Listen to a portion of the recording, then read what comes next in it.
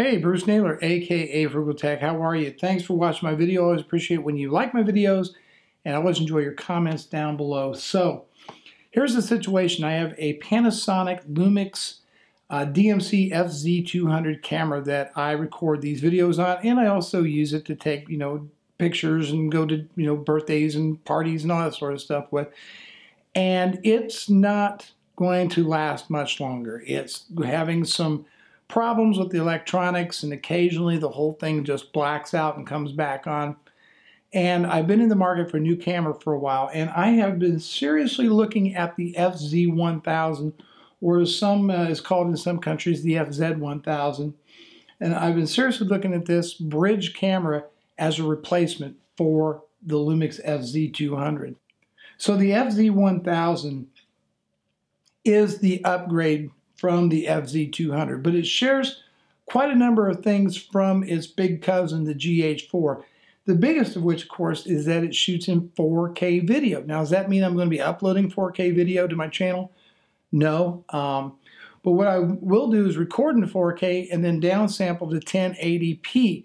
The other thing is, though, that in 4K it only records at 30 frames a second. You can't do 60 FPS. It's kind of a trade-off, but anyhow, this is fresh off the FedEx truck, so I thought we'd go ahead and do an unboxing. Torres camera, I got it from Amazon. I think it was 740 bucks. So it's actually a pretty nice camera for the money. So let's go ahead and get this unboxed. And you have to open it from the bottom, which I guess is the side. All right, yep, up at the bottom. So we're going to unbox it. Pull it open, and then we can go ahead. There we go, just like that. It's kind of different.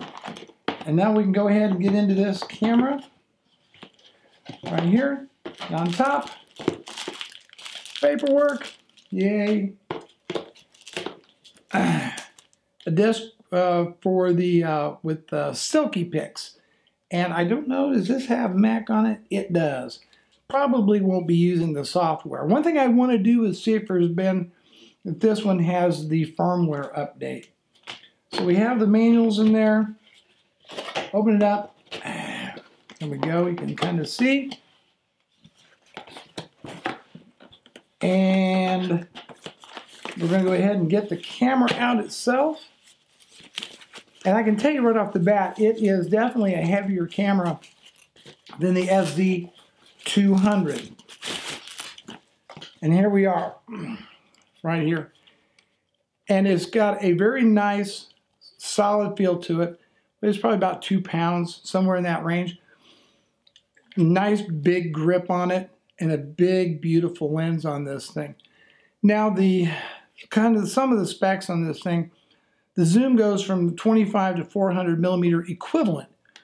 However, if you shoot in 4K, due to the cropping on the sensor, this has a full 1-inch CMOS sensor at 20 megapixels. So what happens when you do 4K video, you're not really getting that 25 millimeter at the widest angle. You're actually about 37 millimeter equivalent on the widest angle. I think there's 16 times optical zoom, and it has 5 different points, or 5-axis image stabilization in there, which is really nice. It also has a manual control for the zoom or focus. Now this has got an electric motor in it, so it's not mechanical focus on there. It does use the same battery as the FZ200, which is pretty doggone nice. Another feature I do really like is a fully articulating LCD screen on there. I think it's like 925K pixels on there resolution. So I like that a whole lot. As far as image quality on these things, they're pretty doggone amazing. You have, of course, the drive dial over here, where you can do, single shot burst mode, that sort of thing. And it really, I think it can take like 50 pictures a second when it's wide open. And of course, here's your other dial on here where you can, do all your various shooting modes. Quick video record button. On the back here, you have a control wheel back here, or here's a control wheel up here. And then this is how you get to your menus. You set things like white balance, your ISO, and so forth on this. Now, I'm not a camera guy, but by all the reviews that I've seen, this camera should make a really excellent camera for my YouTube channel, but it is trade-offs. It's a bridge, so it's not your basic compact point and shoot. It's not a DSLR. It falls in between. It's a fixed lens camera, but it is a Leica lens. It might be what they call Leica in name only. It's still a really nice lens. The other downshot is it can record for about no more than 30 minutes. After that, you got to stop, restart the shot, which the GH4 and even the FZ1000 doesn't have to do that. You can do a continuous. I mean, if you have 2 hours of video on your card, you can shoot 2 hours continuously. You can't on these. It's 29.5 minutes or something like that. That's still not bad. That is still really not bad because that's about how long that I shoot. Feels good in the hand, 4K video, 1-inch CMOS sensor, 16 times optical zoom, 25 to 400 millimeter equivalent, so it's got a nice long zoom to it. Uses my old batteries, and they do take beautiful photos and beautiful video, 4K video. So it's got, I think this is a good compromise for me. I just can't see spending a lot of money on a bunch of lenses and that kind of thing. And I want something really nice to take around, whether, like I said, my wife and I were going to go to the Henry Ford Museum, so we'll be taking this, or mount it on my tripod and shoot my YouTube videos with it. I think after looking at everything that's out there, the Canon the Canon Ti5 Ti, looked at those. I've looked at a bunch of different cameras. In my opinion, this offers a nice balance to compromises, but staying under a certain budget. And I just didn't want to spend over about $800 on the camera. And the kit lenses you get on a lot of DSLRs aren't that good. And this is really a wonderful lens. f.2 or f2.8 to f4.0. Now, the other thing is, as you zoom out on the lens, you do not stay a constant f2.8. Rather, it kind of narrows down to a 4.0.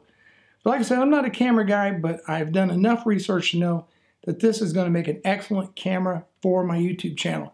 So I'm going to get this set up, and the last part of this video is going to be recorded with this right here, and I'm going to record in 1080p 60 FPS on this camera. So don't go away, I'll be right back, and you can see the difference, if there is any, between the two cameras. Be right back.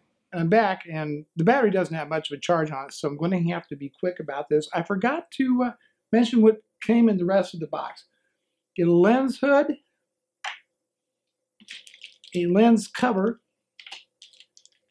battery charger with cord, and you also get a strap and a battery. And that's what you get with the FZ1000. And I think I'm really going to like this really well. It's a nice, nice camera. Tell me what you think. Does everything look pretty good? In the comments down below. Bruce Naylor, Full Deck. Talk to you later.